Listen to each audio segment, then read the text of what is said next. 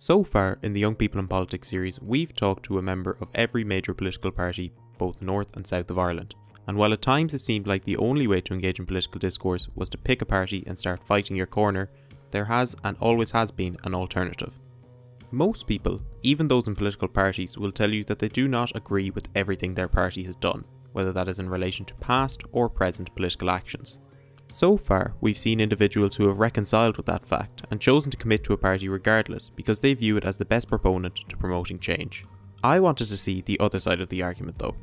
Why don't some politically active young people get involved in a political party? What are the benefits to having no political affiliation, and what do they hope to achieve outside the political party sphere in the realm of politics? In order to understand the answers behind some of these questions, I sat down with 3 politically active but not politically party affiliated young people who engage in the political sphere in a range of different ways.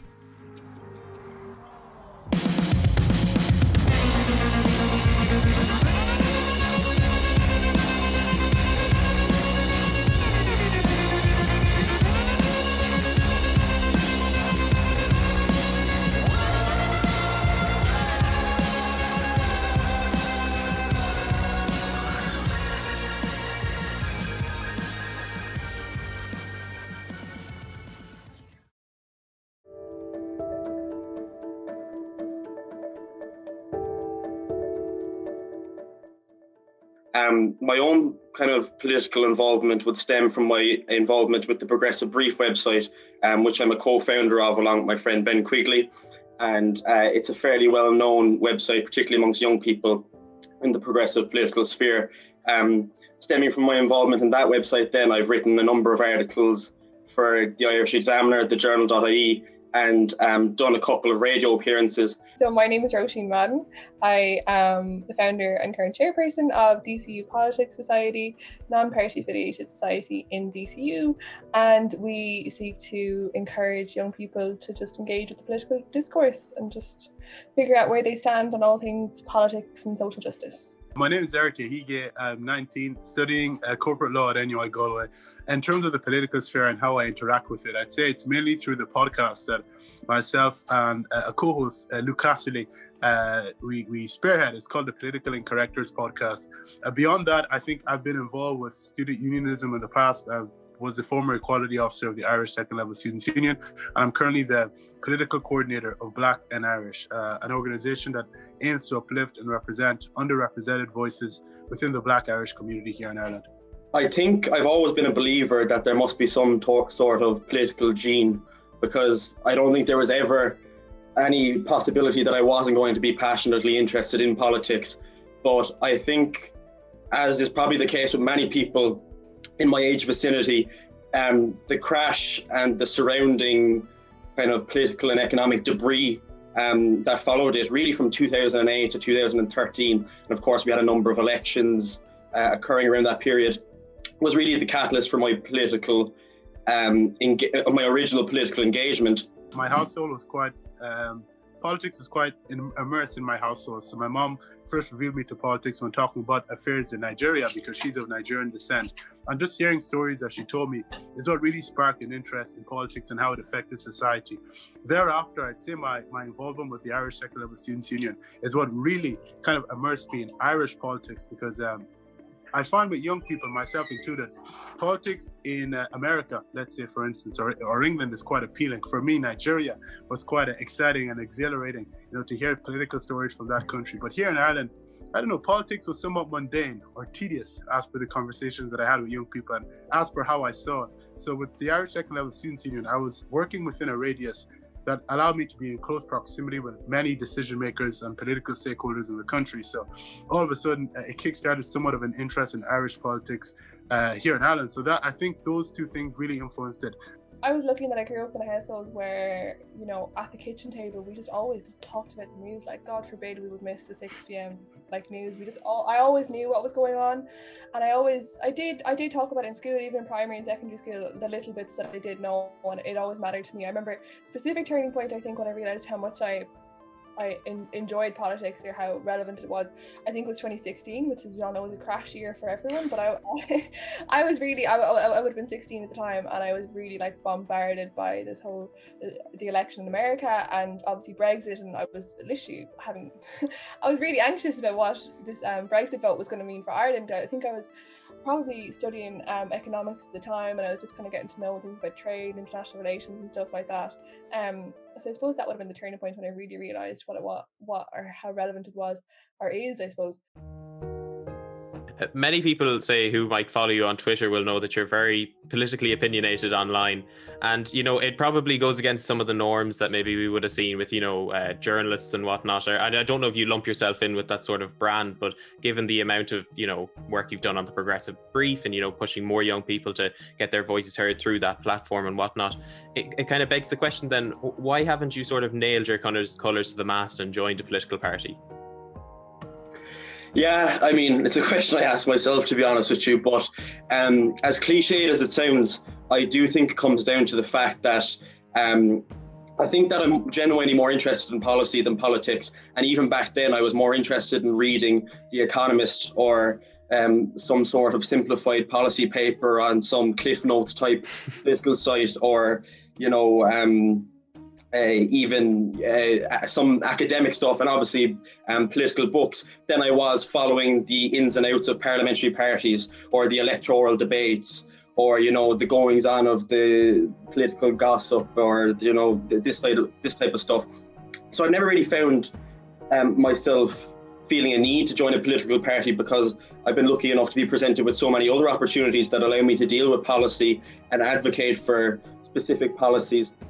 I mean, that sort of explains why I'm happy enough to be in the position where I am, involved in a number of journalistic exploits and advocacy exploits, monitoring exploits. But also, I suppose, to be more negative for a second, there is no political party, or there is no political party's youth wing that specifically appeals to me a sufficient amount to make me want to actually join them. I think I'm still locating where on the political spectrum my view resides. I'm still trying to take in texts from different people, writing from different people who believe in particularly different beliefs. So until I'm able to commit to a set of, I think, already established political beliefs, it wouldn't be fair on me or the party for me to join any particular political party. Beyond that, I really dislike dogma. I hate when people, commit to things dogmatically and are unwilling to question whether what they're committing to is problematic in any way. And I think the party political process is known for politicians, you know, avoiding questions that are critical of their own party.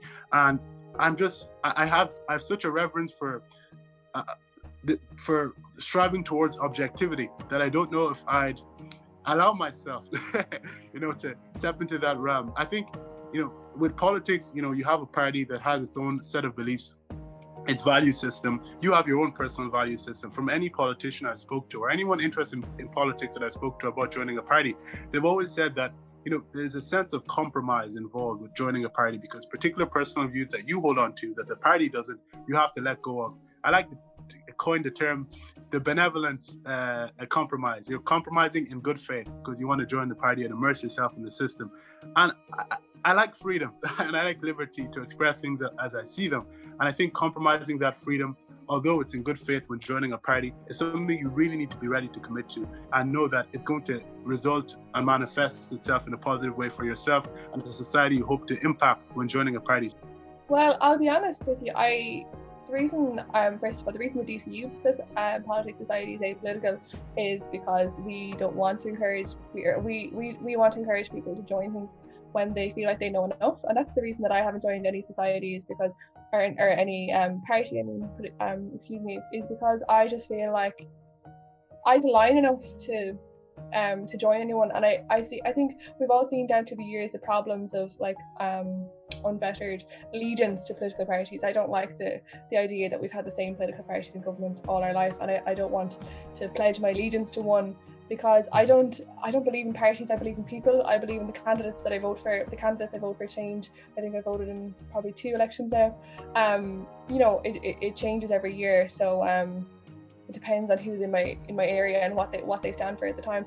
I don't necessarily believe in parties, because I really think that there are some great people in some really bad parties, and there are some really bad people in some really good parties too, if that makes any sense at all.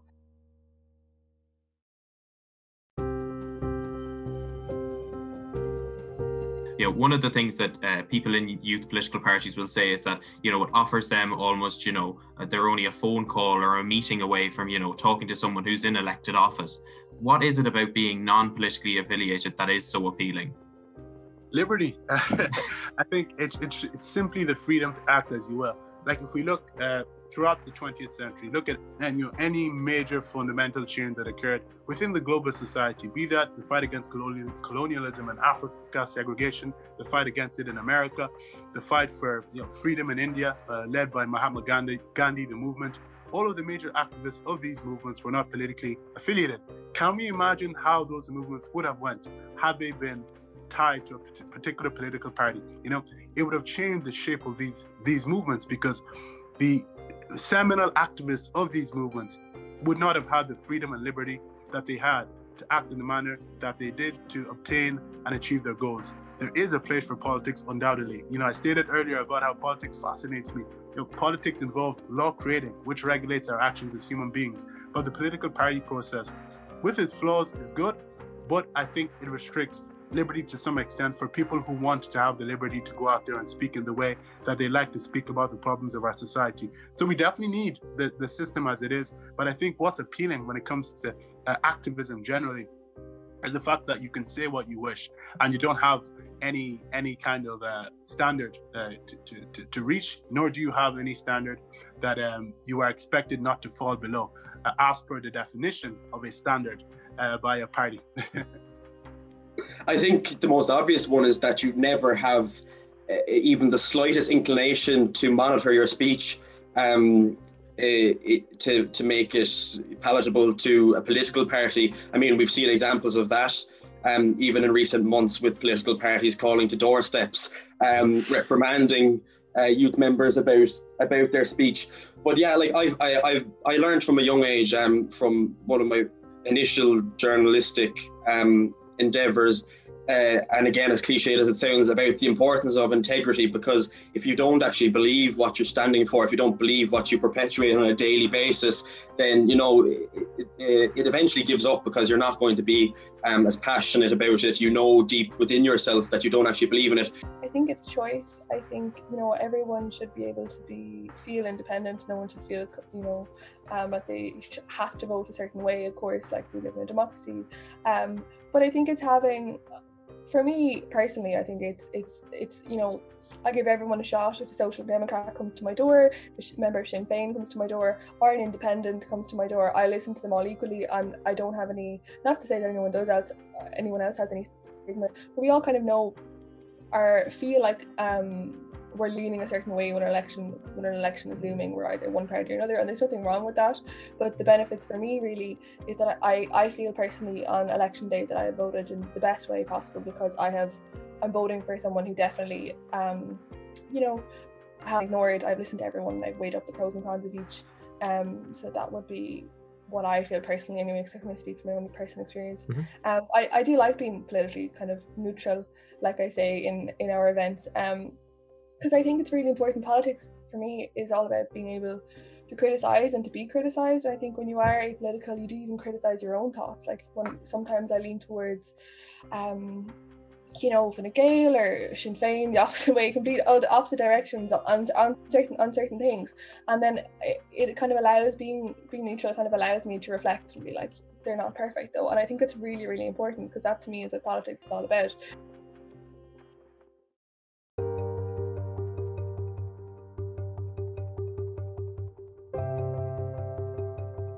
Where do you see, I know you've written a bit on, the rise of populism, not only within Ireland, but also abroad as well. Where do you see sort of politics going in the future? And then the second part of that question is, where would you like to see politics go in the future? My hope is that Ireland does not become a United States with the polarization of the extremes, whether that be on the left or right. Similar enough in the UK, really, between it's an effective two-party system with Labour on the left and the Conservatives on the right. I think that my hope would be that, as I say, we don't see this coalescing around Fine Gael and Sinn Féin, and that we see a rejuvenation of the likes of Fianna Fáil, Labour, the Greens, the Social Democrats to solidify their stances.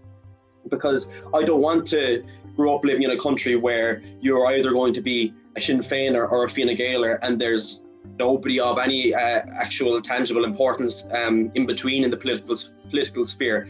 Am I optimistic? Not really. The polling data and just my sense is that, you know, people. I was reading a report recently enough which showed that, you know, the single greatest motivator during electoral periods is not inspiring the electorate about your policies or showing great courage of conviction in the past. It's actually using fear of the opposition as a motivator.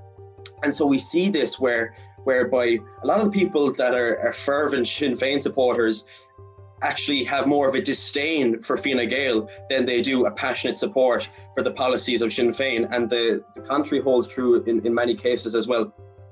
So I mean, this is something that we're just going to have to work towards avoiding, I think, but I wouldn't be too optimistic about it happening. Well, I suppose you always have to say, especially in recent years and recent elections, politics is really, really unpredictable. I don't know, like they say a week is a long time in politics, God forbid a couple of years, oh God, I really don't know. I think I'm definitely seeing a left-leaning government. I think that's what I hope for at the moment, although I can't be too sure. In terms of parties, I won't speculate. Like if there was an election tomorrow, I still couldn't call who would be in there, because, you know, there is a reason this time around that it's still Fianna Fáil and Fine Gael in there. There are. Although I do think, though, the pandemic has had a huge and the health crisis. I don't know, the future politics, I would say, I'm not going to say it's definitely left, but I think it's definitely lefter, if that makes sense. And I also hope it's lefter. I think the general election, early 2020, signified a major shift in our politics here in Ireland. I think the youth turnout is undoubtedly what led things to conclude in the way they did, electorally speaking. So I definitely see young people becoming more politically engaged. And I think young people are more politically engaged now than they ever were in the history of the state. I think this is partly due to the internet and digitization, but it's also due to the fact that a lot of the issues in question right now are ones that are going to affect young people greatly. So I think we're going to see an increase in youth participation, or at least I hope we do. But in terms of the conversation and dialogue we have about politics here in Ireland, and with the entrance of more young people into Parliament, which is something that I hope we see, I definitely see a shift in the conversation and the culture and our priorities. Whereas once we would have prioritized things like religion and particular political opinions, I think now the dynamics and the culture is changing. And with that, our political conversations will change also. So this is how I see it going. And I see the general election as a sign, a herald that signifies this. In terms of where I like to see politics going, I like politics here in Ireland to be an inclusive type of politics, one that encompasses different voices. In terms of the culture of politics, I think when it comes to external influences like America and England, we need to ensure that we take the good from those political cultures, but refrain from adopting the bad. So I love for us to appreciate diversity in opinions, for us not to seclude or alienate people for views that they have, which are not hateful, but we may disagree with, for us to encourage speech and dialogue about how we can move forward. And in the process of doing that, appreciate diversity, not only in terms of its physical manifestation, be it in the form of an ethnic minority or someone who's a woman, who are underrepresented groups in our political system, but people who have diversity of opinions too, because I think it's a plethora of opinions that seeds the development of any political system. And I hope our system develops in a great way over the next while.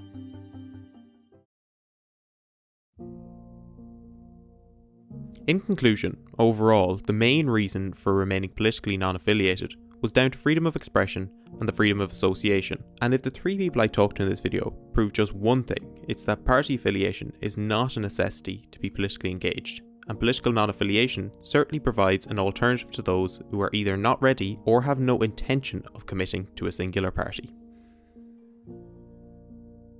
Where do you see yourself going in the future of the realm of politics? in the future of the realm of politics, that I'm always going to be an active citizen. I'm always going to vote if I have the opportunity to, 100%. I don't know if I'll go into politics. I thought about it. My dad ran for local elections once back in the day. Didn't get it. I don't know. I don't know. Sometimes I think I'd like to be a senator. A bit of change, but no, I don't want to say not too much responsibility, because that kind of defeats the whole purpose. I don't know where I'm going to be. God only knows. Like they say, a week's a long time. So hopefully I'll be somewhere where I can make a difference on the inside. If that makes any sense. Like a background man, maybe. I don't know if I'd be good enough to be at the front, if I'd be able for all that criticism, and duly deserve criticism too. It's what I like about our system. So I don't know is the answer, which God only knows. That's a good question. You'd be lying if you said you didn't see yourself, possibly running for election in the future. But due to the complexities of that when not involved in a party, I definitely have to contemplate over the possibility of that, and I have. I can't tell you. I can tell you something now, but our good friend called Life might have a different plan for me, and she might bring me in a different direction. So I'm not too sure. I definitely hope to be involved, whether immediately within the sphere or just within the radius, but in close proximity to the sphere, to see what I can do with politics to affect a change in society that's good for the wider Irish society. I'm not sure, to be honest with you. I know I've been involved in journalism probably going on 5 years now, since I was about 15, but I never really thought that it was going to be what I ended up doing. I have no plans, obviously, as you can probably tell, to join any youth political party. So I'll just take it as it goes. And as I say, I think what I really enjoy about politics, to be honest with you, is the debate aspect of it, and engaging with people in a genuinely constructive manner, and holding a policy opinion on the basis of data, and then finding out from another person, actually, do you know what, I might have been wrong on that one. Constantly evolving. So I think I'm just going to continue doing that and see where it takes me.